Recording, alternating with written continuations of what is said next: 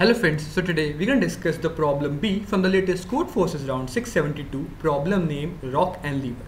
So now you can read out the story part, but the question statement in general states that you are given positive integer n and you are given n integers in a form of an array A and they all are positive integers. Your task is to calculate the number of pairs I and j such that, like, if you take two numbers, a pair sort of thing, in which if you do an AND operation of both of these numbers, it should be greater than or equal to the XOR operation of both of the pairs, like the pair itself.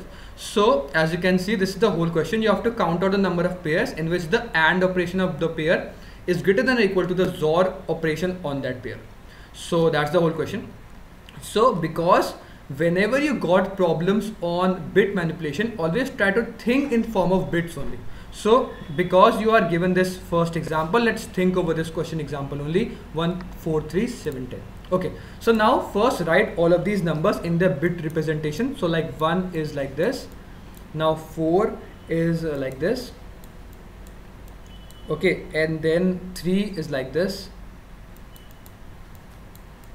okay, then 7 is like this, and then 10 is this like.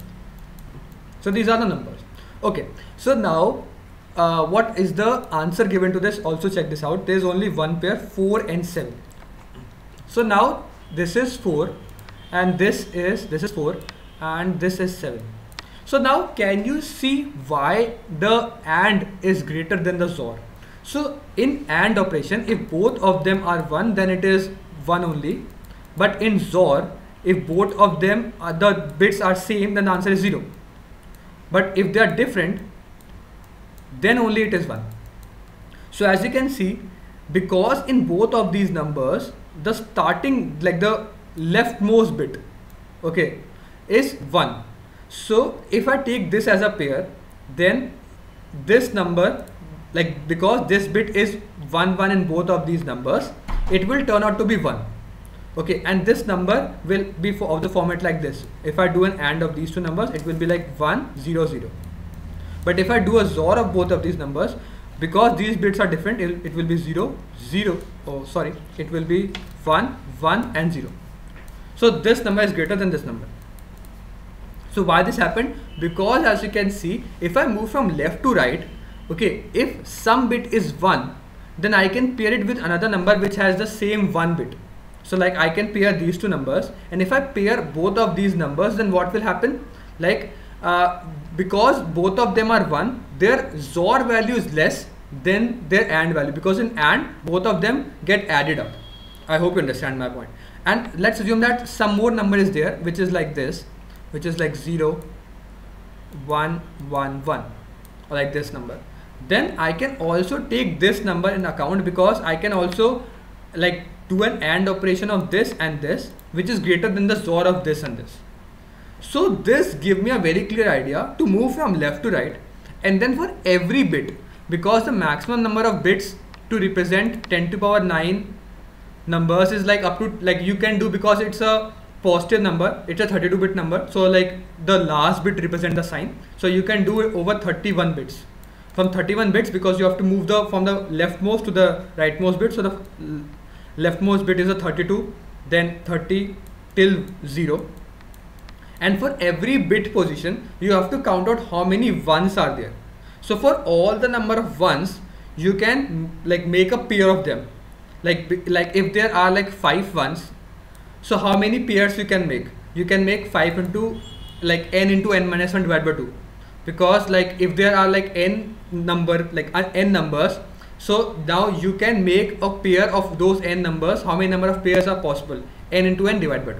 So like if there are 5 numbers, then 5 into 4 divided by 2, which is 10 pairs you can form. Now you have to also take care that you do not take any number twice, because like I have taken this as a pair, I should not take this again. Like let's assume that whenever I'm moving from left to right, this number, if I take these 3 numbers, then for these 2 numbers if I have taken, then these 2 numbers, like this bit is same, so I have taken this number. But whenever I move from left to right, for the next position also these 2 numbers are same, so like I can also double count it, I can also take these numbers again. So I can take these pair again, but that's not possible because I have taken those pair. So the best possible thing is I have to also make a visited array which will mark out how many numbers I have used, so I should not use them again. Okay, so that's the thing. First find out how many ones are there, and the total number of ones will tell us how many pairs you can form. And after taking all those numbers, because I have taken all of those numbers, I have to mark them out, I have to visit them out, because I should not double count them. I should not take these numbers again. And that's the simplest explanation for this question. So I'll tell down to the code part now. So the code is also very simple and intuitive. So what you'll do, you take the input of all the n numbers. I'll do it in long. Okay, but this is a visited array. I have making all the visited array false. Visited means like if I have taken any number, I have to make it visited such that I will not double count it. Then total number of pairs I will take. I will iterate over for the significant bit 31 till the least significant bit 0, and for every position of bit I have to count out how many ones are there. So this will tell that I have to count whether at this position, at a given certain position, whether for this jth element, whether this bit is set or not. If this bit is set and this element should not be visited, this number should not be visited, then only we can count. And if it is not visited and this bit is set, then I will count it out.